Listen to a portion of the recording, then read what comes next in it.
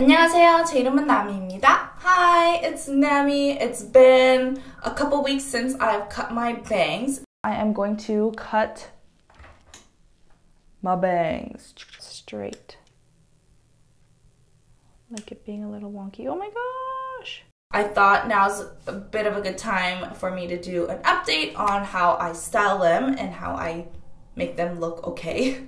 And I only use this one tool. So as you can see right now, my bangs are covering my eyes and they are like a little bit, they're like decently put together, but they're a little bit awry. So what I like to do first is just kind of smooth them out with my Velcro roller. This one I got at my dollar store. I must have got a pack of 6 from Dollarama for $1.25. And guess what else I got at Dollarama for $3? Yo! Because I cut quite a bit of width, I like to leave out the ends when I do style my bangs. Just grab the middle section right here. You can see that I left quite a bit. And then literally I just roll it.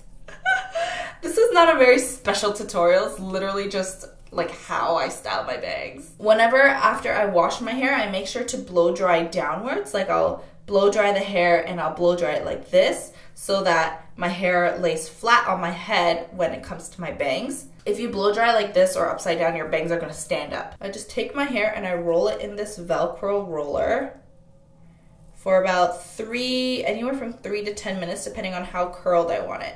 And then I kind of stick it to my scalp so that there's a little bit of a lift here and there's no like creasing that's gonna happen. I normally like to put my hair in the roller when I'm either washing my face in the shower or I'm doing my makeup. If I leave it in for 3 minutes, usually it's below my eyebrow. If I leave it in for more than 10 minutes, it's usually like all the way above my eyebrow, the curl.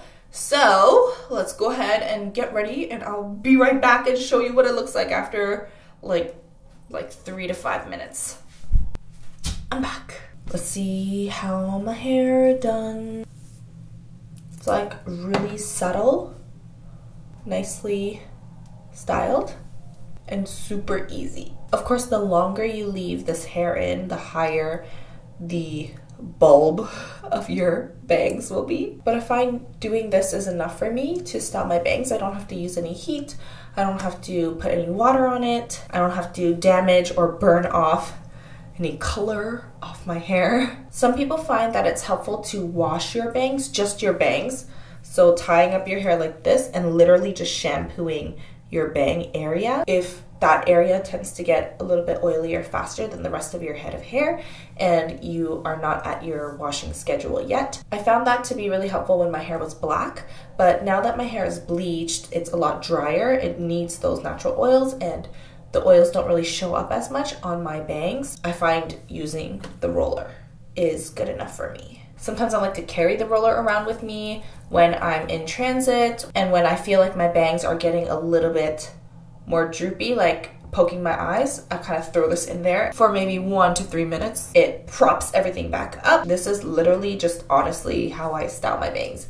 No special tools, no expensive thing that you need to buy to get your bangs to look bomb. I mean, this looks really natural and it doesn't take much time. It comes out different every time depending on which way the roots of my bangs are going. I know this was a super simple video, but I hope you found it helpful anyways. Hope you liked this one. Definitely make sure to subscribe and hit the bell notification if you'd like to see more from this channel. Also, don't forget to subscribe on our family channel right here so you get a new video every day. I also post every day on Instagram, Twitter, Facebook, and Snapchat, so I'll check you out on those platforms if they are platforms that you use. That's it. I will see you next time. Bye. Today's featured comment is from Jimin's Booty is Bigger Than Your Future. Hope World! Okay, who else loves Hope World? Because if you've watched up till here, first of all, thank you. Second of all, please leave your suggestions for your favorite mixtapes. I think mixtapes are really fun because they're not like full-blown albums, but they are a lot of time, creation, heart invested in the mixtape. And I'd love to hear any fun, cool new tracks, so leave them down below. I hope you enjoyed this video, and I'll see you next time. Bye!